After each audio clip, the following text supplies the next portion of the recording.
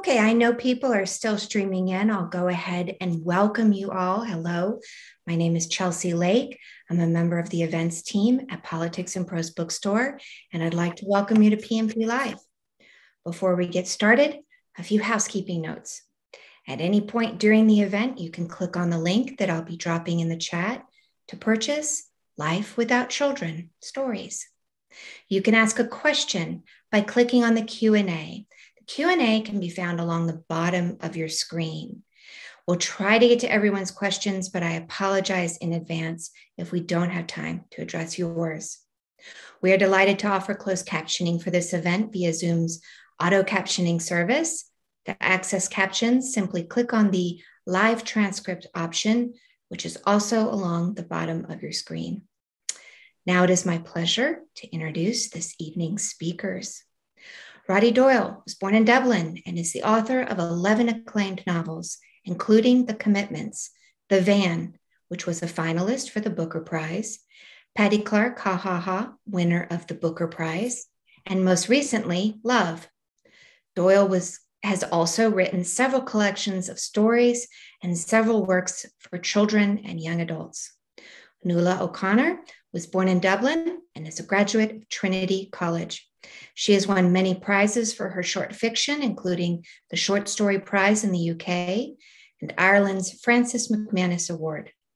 She's the editor of flash e-zine Splunk. Her most recent book is Nora, a love story of Nora and James Joyce.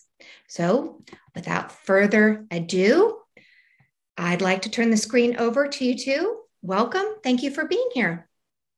Thanks a million. Thanks, Chelsea. So I'm going to do a little introduction of Roddy too, and just to say he's the author of 12 novels, in fact.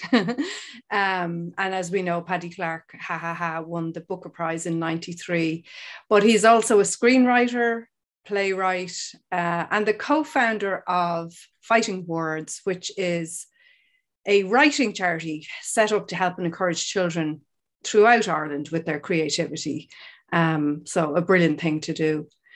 We're here today to talk about Life Without Children, and happy American Publication Day, Roddy. It's published by Viking Penguin today. I hope you did something nice, had a nice cake with your tea or something, whatever it is you like to do. So the stories in Life Without Children, they were written in the lead up to the pandemic and during the pandemic. So they really are a chronicle of those times with all of the language and science we had to learn and adapt to. I noticed the word droplets as I read the collection starting to become very ominous indeed. Yeah. So I'm wondering how and why did writing a set of stories fit with the madness that was going on outside of our doors? Well, I was in March 2020, 2 years ago. I had a nice year laid out in front of me. I was in the UK going from event to event. I'd been to London, I'd been to Manchester, been to Edinburgh, I was in Newcastle, and I was doing about 5 different events throughout Ireland then, I had 3 stage shows planned during the year. I didn't plan them myself, but plays I'd written. 2 going on tour and 1 then new one opening in Dublin. And I was working on a novel and had a novel about to be published. But in the space of a couple of weeks, like when the lockdown started, all that fell away. One of the shows was immediately cancelled, 2 were postponed. Hopefully I'll see them later this year. The publication of the novel was shoved back 6 months. The hope being that all would be back to normal in 6 months. And I sat down to write the novel when I got home to Ireland and began to get the hang of what living in a lockdown was like. And I opened it up. I hadn't written much, luckily, but I opened it up and it made no sense, because the present day it was set in didn't exist anymore. And I didn't really want to haul in the pandemic at that stage. I don't think we were even using the word pandemic casually at that sense, and because we didn't know what was going to happen, didn't know how long it was going to last. The optimists were saying, it'll be grand by the summer, the pessimists were saying it's the end of the world. And I tend to go somewhere in the middle of that, which was, 30 years or so, we'd be back to normal. So the novel, I just didn't see it working. And as we went on, then I realized, there's no point in just waiting. And it's going to be hard to avoid this thing because already it felt like something that is shaping our lives, and that people of my age and younger and certainly older for the rest of our lives is going to be pre and post pandemic, So I was wondering, what will I do? And I'm usually not lost for an idea, finding a shape for it is the problem, but I'm usually not lost for an idea, but I hadn't a clue. But then the sensations I'd felt when I was in Newcastle, Britain, for American people listening or watching, Ireland went into lockdown much sooner than the UK did.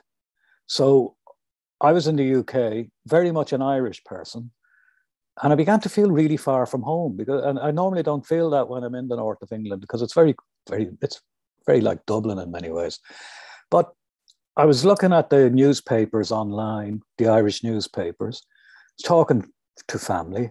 They were telling me about social distance and, get hand sanitizer, I was told. Couldn't find it anywhere in the UK.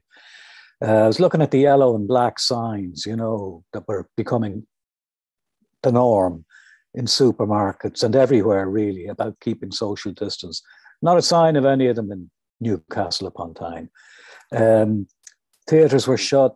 Cinemas were shut, the pubs were about to shut, the schools were shut in Ireland. And I was on a Friday night in Newcastle upon Tyne. It was, Stag and Hen Central. Mm-hmm.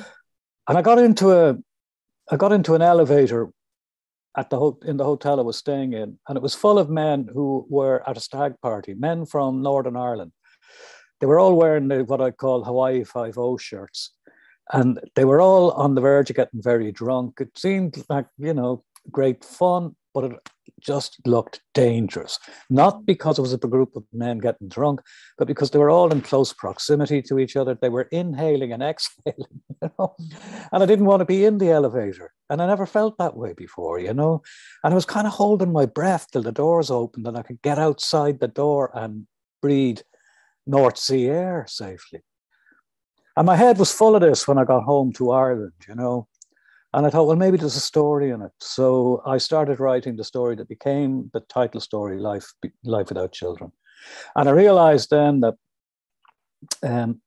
I can write this story because it only is a moment in this man's life. Now he's looking back, but it's a moment in this man's life. I'm not going to follow him into the next day and the next and the next, because I don't know what's going to happen, If we go right back to the beginning, the start of the lockdown, going to the supermarket was like going up the Amazon. There was no guarantee that the person whose turn it was to go to the supermarket was ever going to come back, or if they did come back, that they weren't going to be carrying the lethal disease. And, it was genuinely frightening. Yeah. So as I wrote that story, I began to think of another one. And I thought, this is what I'll do. I'll write short stories. So quite soon on, then I got in touch with my publisher and my agents and suggested there might be a gang of stories here. And they were very enthusiastic. So that gave me a goal and the impetus. So the short answer to the question that you asked about 3 days ago is I wrote the short stories because there was nothing else I could do, really, Yeah. It's funny, isn't it, how for a nation of mavericks, how obedient we became very quickly with our sanitizer and our masks. I think that's always a strange thing about us, that we're all half mad, but we're also quite willing to do things to pull together for the good of everyone, which I thought was a good thing. I thought it was great, and because I think we all got it that when you put on a mask, it's not just to protect yourself; it's to protect everybody else. That's the whole point. And the same with the vaccine. By having yourself inoculated, you're protecting other people. And I think people kind of got that. There is you said, there's a big history. There's a big vaccine history in 20th century Ireland. The eradication of diseases that killed vast amounts of people in Ireland. So I think maybe the cultural attitude was different. But yeah, I think it does baffle people how, you know, a group of people who kind of present themselves as wild and boisterous and disobedient and all the, you know, all the jolly things in life, actually, when it came to queuing up, you know, quite politely and taking the vaccine and, you know, just doing the proper thing that we, you know, 95% of us did it. I think so, but I think Irish people like a learning experience, and we were nearly enjoying ourselves learning all the new stuff, you know. But there is a sense that, you know, writing of the moment work is quite courageous. It's a risk because there's no cooling off period. Yeah. You know, so where would you stand on sort of the getting things right aspect of it? Do you feel like, is it of personal importance to you to get it right? You know, there's a kind of a sensitivity that writers have, just a sort of a, I mean, they have to have in order to write. Yeah. Did that occur to you? The sort of, wow, I'm writing about something that's happening now. It's very courageous in a way. I don't know. The word courageous didn't flit across the top of my head when I was writing. There's a risk, all right, you know. And I was reading and hearing that, oh, people won't want to read about the pandemic. And I really didn't care. Yeah. You know, I really didn't care. That wasn't the point. You know, I wasn't sitting down hoping this will be Gone Girl, you know, or, you know, bestsellers wasn't what I was thinking about. And I think in terms of getting it right, I suppose there's such a thing, I think, as creative truth, or through, you know, a truth inside the covers of a book or inside a short story. And I suppose if you write something that sees the light of day a few months into an event like this, and then, you know, you read it sometime, maybe 2 years later, and it feels a bit dated, you know, grand. Does it matter? You know? No, it's of its time. That's what's important. Yeah. And you want, you know, I'd like to think that the people in the books are kind of genuinely real characters. So they're not putting on spacesuits and, you know, and they're not, it doesn't really matter, you know, in terms of these stories, it doesn't really matter if Russia invades the Ukraine. Do you know what I mean? So I don't have to wait to see what happens there. And I don't think, because I didn't project any characters into the near future to see, you know, and there's no story where they come out the door and say, well, that was that. It's all over now, lads. You know, so there's none of that.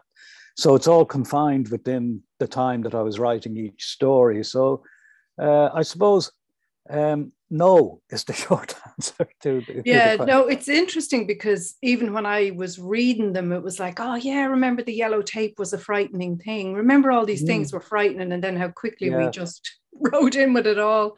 And you're right about the immediacy thing. Like, it doesn't matter. The short story has parameters, and that's the beauty of it. It's in and of itself. It's a reflection of the writer as the writer, but also the time.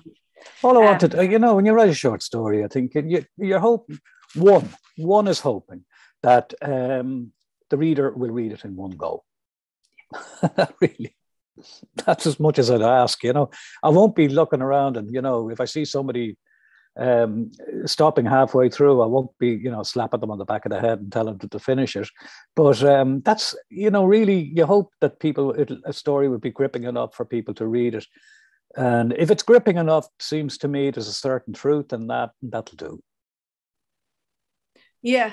And I think that's the thing, isn't it? It's a one gulp and it's down experience. And then hopefully a little sort of a digesting period that the reader sits and thinks about it and then goes on to another one. They're not like a packet of biscuits that you're scoffing down. You sort of take them one at a time. Posh biscuits. Kafka said short stories are the places where you can follow your intense obsessions mercilessly, which is a quote I love.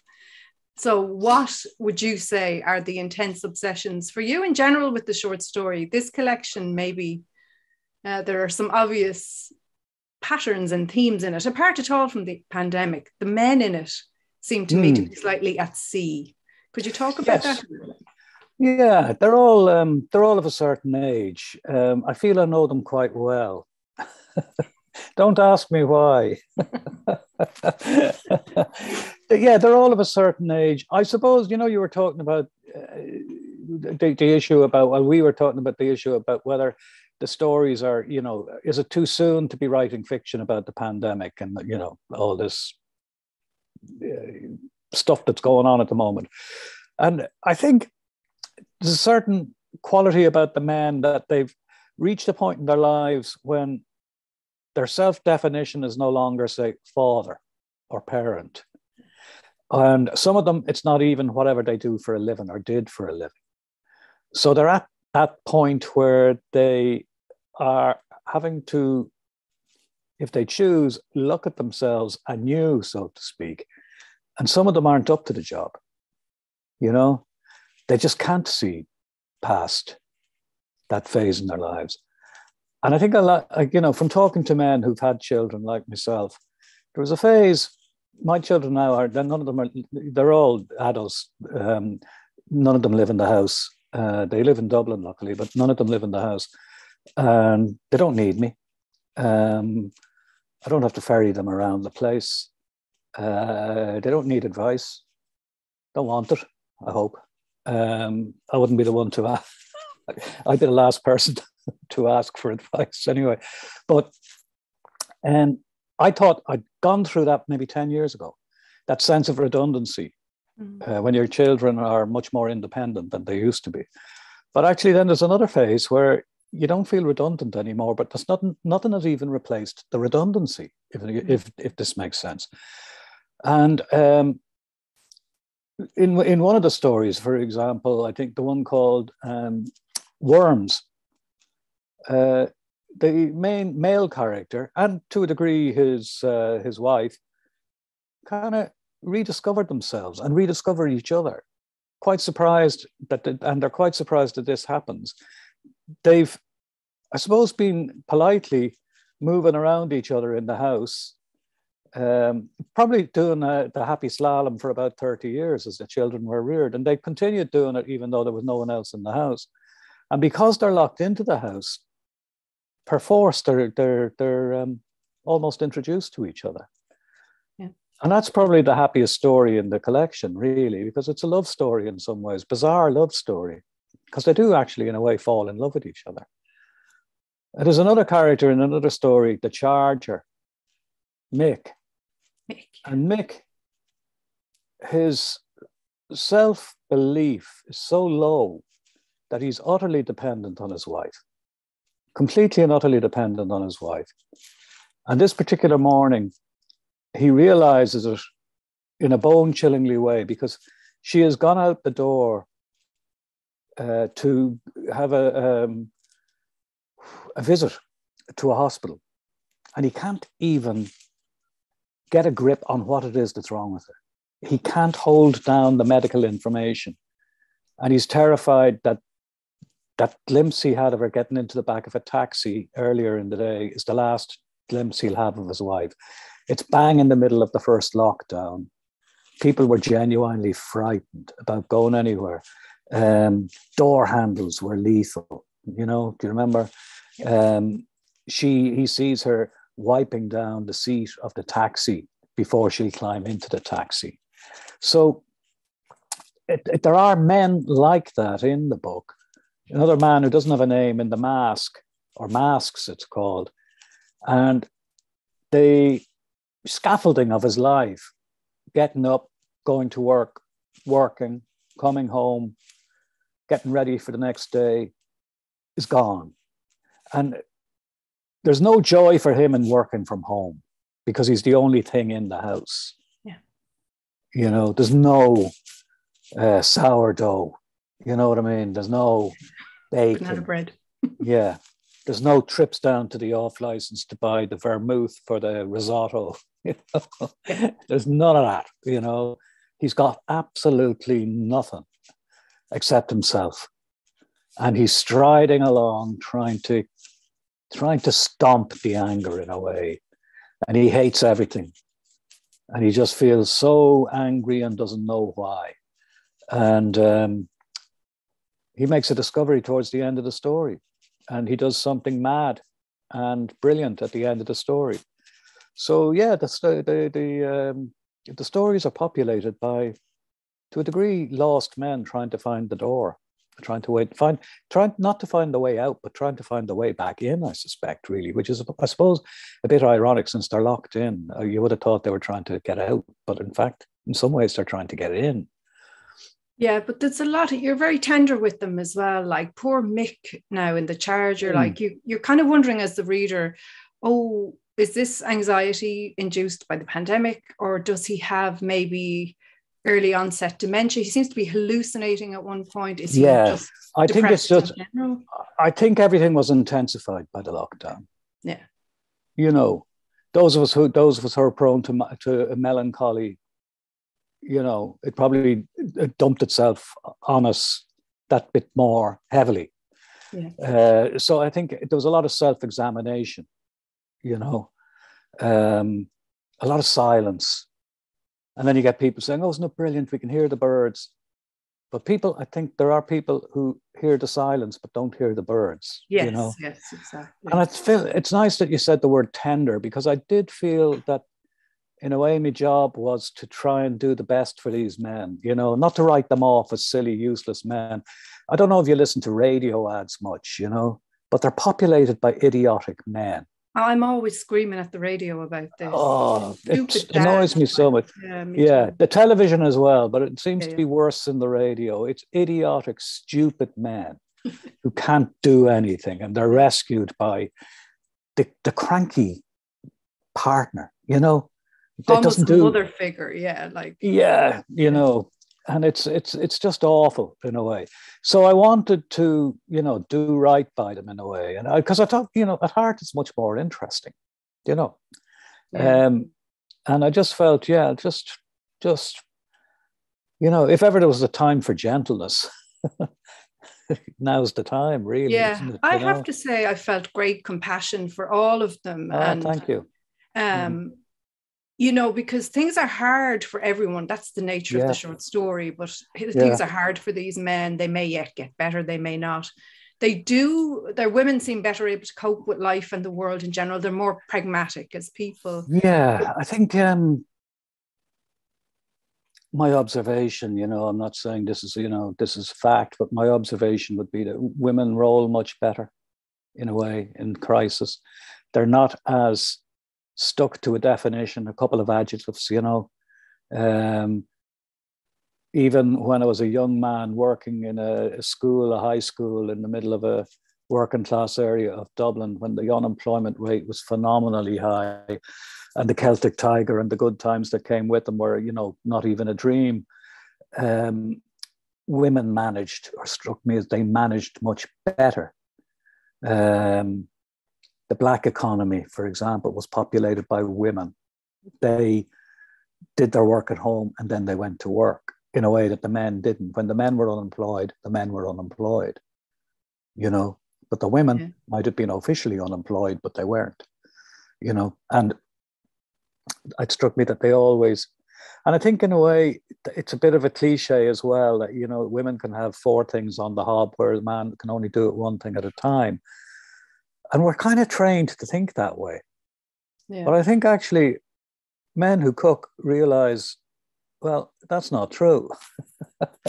But in a way, the same, we're all trained to comply in a certain way, you know. And I think what I was trying to do in a way was just, you know, do justice to the men in the stories, I suppose, without making them paragons or anything like that. But some of them do grab the opportunity, you know. They do try to make the most of what's there, which isn't very much, but they do really try to make the most of it.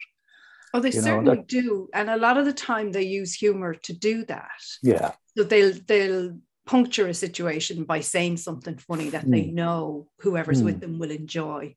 Yeah. Or they, you know, they give the bit of advice to the child, whether they want it or not. And I loved that, you know. Thank you. I wrote for a while a column for the Irish Independent newspaper called Charlie Savage. I did it for about 3 years.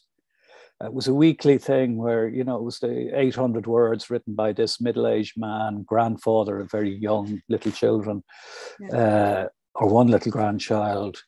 And he's kind of guy, he's a bit lost in the world, recently retired, wandering, looking at things, comes out with the odd wise thing. But there were categories of people who really responded very, very well to Charlie Savage. There were kind of people of his age who really enjoyed it. And then the thing that surprised me was young women, you know, they really, really liked it. And I was a bit baffled by it because it wasn't their world, it wasn't their language in ways. But what they really liked about it is that it all reminds me of my dad. He's exactly like my dad. And so I think what I was trying to do with some of those stories is to make those men into that dad figure that a lot of daughters love and who adore their daughters. And I think a big part of that is the dad's sense of humor, you know? So I think the lesson when I was doing Charlie Savage is that, you know, you don't write for a particular person. It's surprising sometimes who gets something out of something that you write, you know? Yeah, you drive yourself mad. I hope that makes sense. Yeah, you drive yourself mad trying to decide who your reader is, wouldn't you? Oh, Christ, yeah. Well, you're always going to be wrong anyway. Yeah, exactly. I think that sort of older man figure is like he's like the person we want to keep old-fashioned while we try and drag him into the 21st century, but there's safety in him. You know, he's a safe space. There's a lot of kindness, I think, in those older men, and there's a lot of kindness in this book. I'm thinking of the Five Lamps story, the one that you end with, where the man from Longford is in Dublin looking for his son, and he experiences kindness from unexpected sources. So there's a woman who's going to methadone maintenance down near Amiens Street Station. There's an immigrant worker who's serving coffee in an empty Houston station. And he gets this kindness given to him and he's astonished by it. It's like he's in Ireland, we say culchi is someone from the country who's not from the city in Dublin. And he has a sort of an innate hostility to the city. And then finds people being kind to him there and he changes his mind. And you see that change that we see in the short story that can be overt or very quiet in him. That was the final story I wrote, and it was a strange one. I wanted it to have a kind of fairy tale quality to it, and I didn't know where it was going. And then it struck me, well, he's walking by the Five Lamps, which you know is it's a lamp with five. It's a structure with 5 lamps on it. It's about a 20-minute walk from where I'm sitting at the moment, and it's a big thing, full stop. But it's a big thing in my life, and I don't know how many times I've walked by it, been on the bus, driven by it, leaned against it. You know, it's a big famous thing, and I wonder how many people is he going to meet? And then it struck me 5, you know, and the 5 lamps. Then, you know, light, glow, they're all going to give him a hand, so to speak. They're all going to be nice in a time where he doesn't expect anything particularly nice from anything in this city anyway. He doesn't like it. He's hostile towards it. He doesn't trust it. He doesn't like Dubliners. But they're all these, you know, the homeborn Dubliners, like the woman who outside the methadone clinic and the man in the bakery van, and then the newer Dubliners, the young woman in the cafe, and I forget now, but they all just give him if you like, a tap on the shoulder as he makes his way trying to find his son. And I just wanted a kind of fairy tale quality to it. But what made it really difficult, I think it's in the words of Prince, a sign of the times, was that I started that story in March 2021. And I was only going back a year to the first days of the pandemic, March 2020. And it was incredibly hard to get that character and in other words, get myself, my head, back to a time before we knew a lot of the vocabulary, before we were before we were wearing masks, before a lot of the things that became normal were normal. It was really, really hard. And in the normal run of things, and hopefully we'll get back to some sort of time when going back a year is no big deal. What were you doing this time last year? Probably exactly what I'm doing now. But the last 2 years of our lives, that's not true. March 2021 is well, we're in February, but say February 2021 was a very, very different feel to February 2022. And going right back to February 2020, when is it going to happen? Isn't it going to happen? Oh, it's happening. There are 3 different, very, very different Februaries, and going back just the 12 months to the first February and the first March, for want of a better term, was incredibly difficult. It was real stop, start, and asking myself, did we use that phrase? Would he have known this at this stage? So it was really quite difficult, but very satisfying. Yeah, it's that funny thing, isn't it? That sort of, we were all arrested in a sense and had to learn new ways. And now we're still trying to figure out what we're doing next.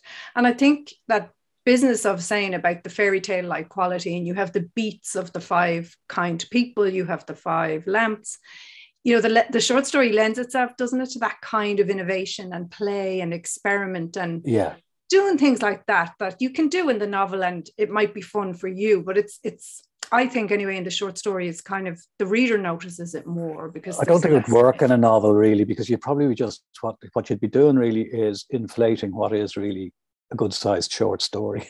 I think it works in a short story because it doesn't outstay its welcome, and it's of a short duration. Whereas if there were 1 or 2 of the stories I wrote where I would have been tempted to keep on going because 1 or 2 of them had the legs to be something a bit bigger, but I decided no, I'll stick to what I believe I'm doing, which is short stories. But this one, again, a man, setting out on a journey to find something, it's not the newest idea ever, and so it could go on. I mean, the epic poems have been written about that stuff, and great feature films and all sorts of things. But the way I saw it and the way I fashioned it was, no, it's definitely a short story. And if I tried to make, and there is, as I said, a fairy tale fable quality to it, and if I tried to extend that and make a story, I'd make a novel out of it. I possibly would have been regretting it as I got into page 127 or something and thinking, oh, what'll he do now? Will I make it 7 people he meets, or maybe 9, or make it a clean baker's dozen, I loved traveling through the empty city with him on that journey, and that was fascinating too. Well, I wonder, would you read an extract from one of the stories to give people a flavor of the book? Mick and the Charger, I think you were thinking. The Charger, yes. Yeah. I'll just read a bit of the Charger. This is Mick. Mick in his bedroom, having seen his wife go away to hospital. And he's kind of almost like a child waiting at the window for her to come home. And his daughters are in the house somewhere. All his daughters, much to his delight at the time, came home for the pandemic. But he's not sure whether they have their own rules about lockdown. Basically, he's not sure where they are or what. But I'll just read 2 pages. It's 11 weeks. He thinks it's 11 weeks, maybe 12. Before that, before the lockdown, the virus had been in the news, but it had nothing to do with them. It was over in China. It was over in Italy. Then there was a case in Ireland. A case, not a man or a woman. The case got off a plane from Milan. The case was on a bus from the airport to Bossoris, then across the street to Connolly and onto the train, the Enterprise, to Belfast. They'd laughed, him and Mary, as they listened. They've been saturated with information for months now, a solid chunk of the year, although it feels like much more than a year. The last of his aunties has died. He'll be getting some money once, whatever it is, her house is divided amongst the nieces and nephews. She'd told him at a wedding, he can't remember who was getting married, it wasn't him, that he'd be getting a few bob when she died. She'd been like Marlon Brando in The Godfather that day, the way she waved at the nephews and the nieces, calling them over, telling them the lucky news and warning them not to tell anyone else. Anyway, she's dead. Mick wasn't one of the ones selected to go to the funeral. He'd watched it on Mary's iPad. But the point is, he knows the virus killed the poor Elwyn, but he doesn't know how. After hours, probably days of experts and diagrams, he doesn't really get it. Mary knows, Mary understands, and the girls know, but not Mick the tick. A persistent cough, sneezing, a fever, a headache, you're on your way. A bad heart, bad lungs, diabetes, too much weight, you've a one-way ticket to ICU. That's his knowledge. It took him the first month to get into his head what ICU stood for exactly. He's stuck in a world he doesn't understand. He's being hard on himself. He knows as much as he needs to know. He won't pretend he's an epidemiologist like half the fucking agents he meets when he's out on his 2K walk. He's always hard on himself. He knows that, but it doesn't stop him. He'll get up and look closer at the charger and the bowl. The fragility of the world is the biggest shock. He doesn't think the last recession, the big one, was anything like this. It was bad, but fuck it, he could go for a pint. There was a different kind of social distancing. There was the fear that someone else, there was the fear when someone's name came up on the screen as the phone rang. What does he fucking want? Questions were dangerous. Get-togethers were scary until you saw the faces on the men and women you were meeting. Mick knew one lad who definitely killed himself and another who probably had. His car had gone into a wall. This was so different. He can't see himself walking into a full room again. The heat, the sweat in the air, the steam, maneuvering himself through bodies to get close enough to shout for a pint, putting his hands on the counter, picking up a wet glass, pulling open a packet of crisps, licking the salt off his fingers. It's not going to happen. He'll never stand in a pub again. He doesn't care. He's done something. He doesn't know what. Or maybe he hasn't done something, noticed something. Whatever he was, whatever he had, it's gone and he missed it going. The pubs can open in July, August, next year. He doesn't know, but he won't be there. He doesn't even joke about it. He can't. He's talking to no one.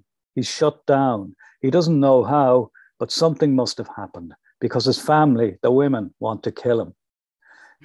If there are other candidates in the house, unless it's Mick, and he can't remember. Oh, poor Mick. He's very hard on himself. Oh, he is, yeah. But it just, I'm not Mick, but I have been to a pub. Yeah. So it did happen. Yeah, bless him. I love the way Mary restores him. Yeah. She's like his soft place to land, or whatever you'd say. Yeah, and I suppose the question is, what does Mary see in him? And I trust Mary. So they're fictional characters, so I trust her. Mick is hard on himself. There's more going on than he will actually ever accept. Yeah. But I love the kind of softness of him too, Yeah. And a lot of the men in these stories have a sort of a beautiful softness, which is it's very enjoyable to read. It's a beautiful collection to read. Thank you very much. I'm always interested in how other writers handle endings because they're so hard and they're so tricky, and your hope always is that they arrive to you as an inevitable thing, that they just land, that there's no work involved. Can you talk to me a bit about endings? Do you find them tricky? Do you run after them? Are you an organic writer, or do you plan, or I don't plan. I think if I had to plan, I'd never write, I could never be an architect, for example. I could never plan the building, ever. I make it up as I go along, so I plan as I go. And I suppose I could say now that I've written so many books and so many stories that I've learned that the ending will eventually make itself apparent. But I think, got that from the very beginning. I suppose when I wrote a book about a young bunch of people forming a band, and the band was going to break up, and that was my ending. And the challenge there was how to get there. Yeah. But it was still tricky enough. And then The Snapper, my second book, a young woman is having a baby, and the baby was going to be the ending, and the baby was going to be fine. So I didn't have to worry too much about the ending, but 3 years went into getting there. Other books, I had no idea how they were going to end. And sometimes, in at least 3 cases, I sat and I was writing and I realized I got to the end and I hadn't a clue earlier in the day that this was going to happen, that I was anywhere near it, but it just struck me, here's the place to stop. So it wasn't like a planned thing, you know, it was just, here's the place to stop, you know, this makes sense. If I go any further, it's just dragging it out, you know. Yeah, exactly. I can't recall any of the short stories that I wrote there, the 10 that are in the collection. I can't remember knowing how they were going to end in any case. Just a general tone, perhaps. I knew that at the end of the Charger, Mick was going to be anticipating his wife's return. And he somehow or other, the day he's had, he's going to be a bit different, a bit fuller, a bit more at ease. Yeah. And he wants to be like that to help his wife, to help Mary when she comes in. Yeah. And I think, yeah, but the other stories, no, I didn't really know how they were, you know, the story Gone, which is, you know, it has really two narrators, a man and a woman, and she's decided that the first days of the lockdown are her opportunity to escape, to disappear, literally. And I knew that somehow or other they you know, the two parallel lines of their lives would somehow or other stop being parallel, and there'd be a fleeting moment when they'd kind of glimpse each other and accept what has happened. And, yeah, that works very well, and all the endings work well. I'm always amazed, you know, when you hear that. I shouldn't be, because I know how this works, you know, that the ending kind of starts to become a feeling as you get towards it, near it, and then it comes to you. Thank God it comes, like. Yeah. But it's always an anxiety, though, isn't it? From the very beginning. I mean, you know, when you sit there, one of the nice things about starting a novel is, you know, you're under no pressure to finish it. Really, in most cases, you can go at your own pace, but the bloody ending is always there. You know, it seems to be always there. It's like your first day at school and some guy sits down beside you and said, you know, what do you want to do when you go to college? You're only 5. That's the ending, sitting beside you, you know. How are you going to end this? You know, go away, you know. Yeah, exactly. I remember hearing Alistair MacLeod, the great Canadian writer, saying that the ending of a story was a lighthouse towards which he traveled. And I was amazed by this, because I have no lighthouse. It's more like a cave, you know. I'd be a bit like yourself, you know. I do think that phrase, light at the end of the tunnel, I like that, because, you know, there's I've been in tunnels where there's no light, and then suddenly there's a tiny glimpse, and even that tiny glimpse of light is very comforting. It is, exactly. You know, it is comforting. Whereas a lighthouse, that's a big ask. I can't imagine constructing a lighthouse and then going back to 200 miles and then writing my way towards the lighthouse. It seems too big an ask. But it's I suppose we all seem to have our version of the light and the dark, and, you know, the little glimpse of light is to me is the important thing. But I've never had a moment. I've never felt that when I get to an end of a story, I don't feel that there's a big door or a big window opens or a blind is lifted and there's a huge burst of light. I've never actually felt that at all. You just get to the end. Yeah, and that's the beauty of short stories, isn't it? That they sort of reveal themselves to you as the writer as you go along, and it doesn't have to be fireworks at the end, but you know, leaving the reader guessing is perfectly okay. I wonder, we're at a quarter of the hour already. I can't believe it. I wonder if I might just look in here at the Q&A and see if we've any questions here that you might take. Happily. See. So this is something it's from Carla Morris, and she's asking about getting published, which is a very difficult thing to answer, Roddy, but she's saying she's feeling despondent and losing faith about getting published. And I suppose, Carla, it depends whether you're trying to get a novel published or a short story, and it's all to do with genre. But Roddy, have you any advice about working with that despondency and keeping going? Well, I suppose a big facet of any writer's life is rejection, you know, and it doesn't really, either it's kind of like official rejection, you know, you're told, no, we're not going to publish this book, or the less official version where you never hear back from anybody. you know, and I am old enough to know the literal meaning of waiting by the phone, you know. We don't have to do that anymore. Luckily, the phone waits beside us wherever we go. But it's a hard part of the job, but there's a certain resilience that you need. Strong advice that if you really want to write, just keep on writing, regardless of whether you're getting a positive response or not. You must like what you do, you know, you must want to do it. And it's no guarantee that you will be published, but certainly just waiting to be discovered is not, to me, the right way to go about it. You just actually have to immerse yourself in the writing life. And I know it can be tricky, but it is, you know, the boring fact of the writing life is that you sit by yourself for hours of the day and you just do it. You fill pages with words and you examine the words and you keep some and you reject others and you assemble and reassemble these sentences. And and eventually you come to an ending of a story or a screenplay or a poem or whatever. But I don't have practical advice really in terms of, you know, when my first novel was published, The Commitments, it was published because I published it myself.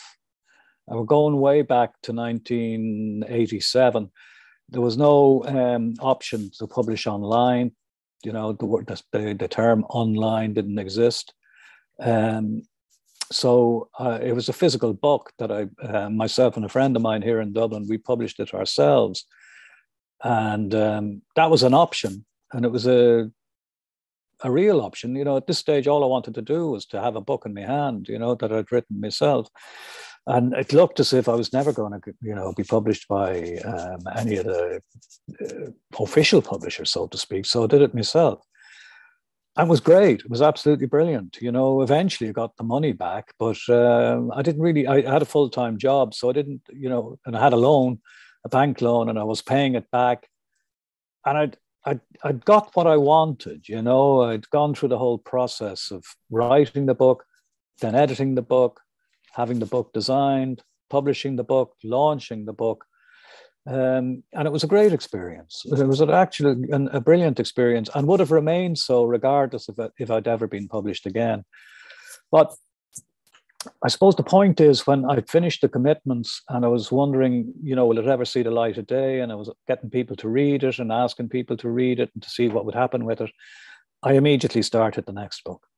And I was writing The Snapper when eventually The Commitments was published, first by myself and then in the UK a year later. And I was writing the second book regardless of whether the first one was published or not, because I was dashing home from work at this stage, wanting to continue writing. It all worked out, so to speak. I ended up, you know, being published and having a publisher who I worked with up until very, very recently, right through the guts of 30 years. So I was lucky in that regard. But I think what made me lucky in a way was just the fact that the resilience, I suppose you'd call it, or the tenacity, I don't know, choose your own word, but you just have to put on the blinkers and decide, this is what I want to do, you know. And despondency, you know, despondency can be quite useful insofar as, you know, you can write really good paragraphs fueled by your despondency. You know, it can be an energy. John Lydon, Johnny Rotten, in one of his songs has a great line, anger is an energy, you know. I remember when I heard that line the first time, it made so much sense. And strangely enough, despondency also is an energy, you know. Yeah. I think that's your answer, Carla, is tenacity and sticking with it. And like, I'm 24 years writing seriously and I still get rejections, and it's just part of life. Yeah. So do I. So Roddy Doyle gets rejections. There you go. Yeah. It doesn't not end, and it is a matter of sticking with it. But like, do all the things you think you should do. Join a writer's group. Do your research. Who's writing like you and who is their agent, and approach that agent, you know. Research. A sports person, sorry to cut across you, Nuala, but a sports person I was listening to recently had a great notion. She said, you learn nothing from winning, you learn a lot from losing. Yeah. Doesn't make it easy, but it's true. No, but it actually, it makes losing a useful thing. Yeah. Because you learn, certainly it might be easier to measure in a sport, but she certainly was saying that she learned from losing. And people talk to her about losing, but not about winning, because people just want to celebrate when you win. So I think, using the experience of rejection and, just kind of using it, grist to the mill, so to speak, if you can do that, but rejection it's a facet of the job, and it doesn't go away.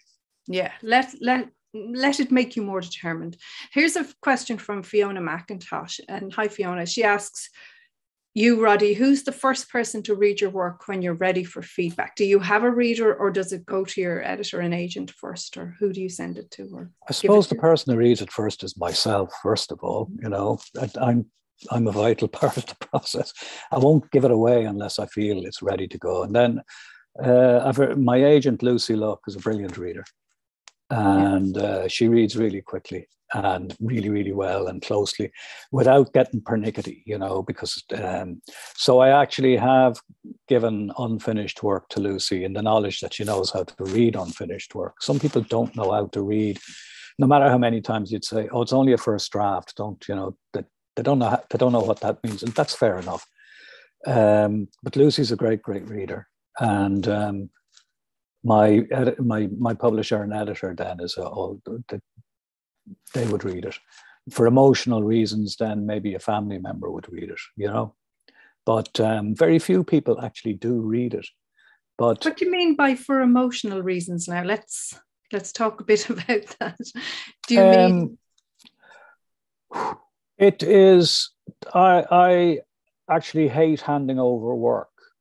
I hate when it becomes even a little bit more public. It's a very, very difficult moment. I've never felt elated when I've finished a piece of work, really. Just relieved sometimes, but never in any sense elated. And I find it very hard handing it over.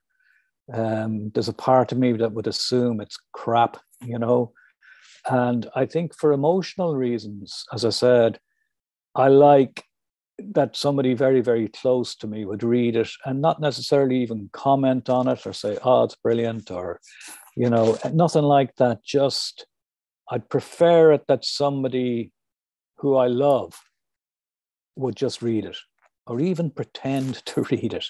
It makes the whole thing just a bit easier. Yeah. It's interesting. I don't like my stuff going out into the public either. It's like it's too exposing or something. Yeah.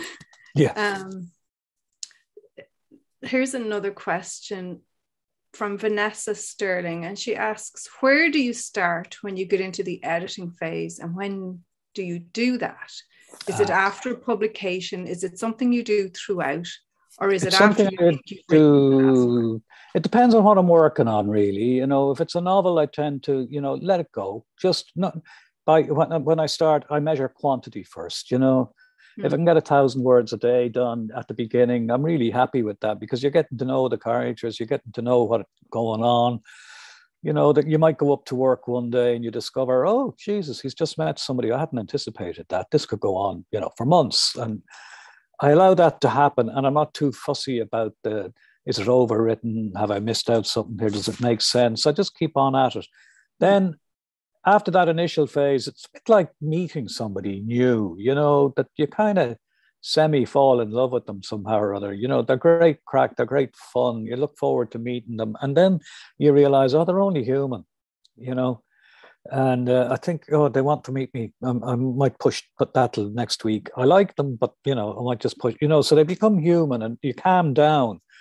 And that's the time, I think, when I go back and I start looking at what I have. And sometimes you might run out of steam a bit, and I go back and I start looking and but I think if I had, say, for example, 10,000 words done, and it's a book that I anticipate is going to be a good deal longer than that, if I start chipping away at those 10,000 words, it's probably too early.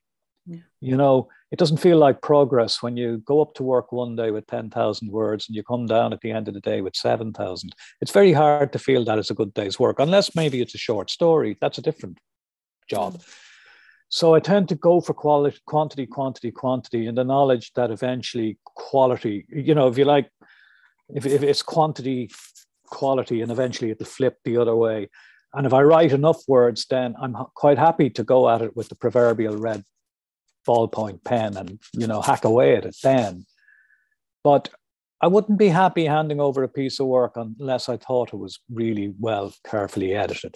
But there are different phases of editing, as you know yourself. There's the kind of line by line editing, and then there's the broader editing, and I've literally printed out the work and put it on the floor and tried to organize it in such a way that, is chapter 1 actually chapter 1, and is chapter 3 chapter 3, or is there a yawning hole there that hasn't been filled without giving away too much? And does this make sense, or is this something that really I just went off on a tangent and it shouldn't be there, or I'll just put it to the side for a minute? And I tried to organize the thing in a bigger way. Sometimes it's a straight line. My early novels in particular, the first 3 were really a straight line, from beginning to end. Then they become a bit more complicated later on. And finding a proper structure for a book like, say, The Woman Who Walked Into Doors, that was a tricky one, finding the structure for that. And Paddy Clark, my 4th novel, that the structure of that, I didn't know what the structure of that was when I finished the book. And finding the structure among the words that I'd already written was a really tricky job, really, really. I knew finally what was happening in his life, but trying to make sure that the structure of the book reflected what was going on in his life, or followed the pattern that I felt was going on in his life. That was really quite hard, and I spent quite literally quite a lot of time on the floor organizing pages. The desk, there wasn't enough room on the desk. It had to be the floor. Yeah, it's interesting, that thing about structure and the way academics will come at the thing and, talk about it in different ways. There's a few anonymous questions here. Can you talk about your writing practice and how the pandemic changed it? Writers are solitary always. During the pandemic, everyone was home. Yeah, well, the pandemic didn't change my writing pattern at all, because, I work from home. I don't work from home. I work at home. And I have been doing that since I gave up high school teaching in 1993. So it's not far from 30 years I've been working in the house that I live in. Yeah. And that didn't change, really. In some ways it did change, of course, because, I work from choice in the house. But then during the pandemic, I didn't have any choice. So I now, for example, a big change is that I have an office in the city centre. For the first time, I have an office outside my home, and that's deliberate, to get out of the house and to, as soon as I possibly could, when we were allowed to go further than 2 kilometres and we were allowed to go 5 kilometres, I started walking in. Luckily, I'm about 4 kilometres from the city centre, and I started walking into the city centre. And look, sometimes I was the only person on a street, which is an eerie feeling in the middle of the day. Really, really. Yeah. And strangely more chilling sometimes than it would have been at midnight or 3 a.m. What's the story? How come there's nobody else here? And then you'd find streets where there were quite a lot of people, and you'd be wondering, what's the story here? Why are there people here? So I started using this office some months ago, and just getting on the bus, going into the city centre, seeing how it's gradually waking up again, but there's dereliction. It's quite desolate in places. Yeah. A couple of pubs I really liked they're not going to open again. Cafes. I can sit in the cafe sometimes, say today, Tuesday, middle of the morning, having a cup of coffee, and I'm the only person in the cafe, which is bizarre. Sunday, I was working on a Sunday some weeks ago, and town was absolutely packed. But the working day, when normally it would be packed, it's not. So things are happening.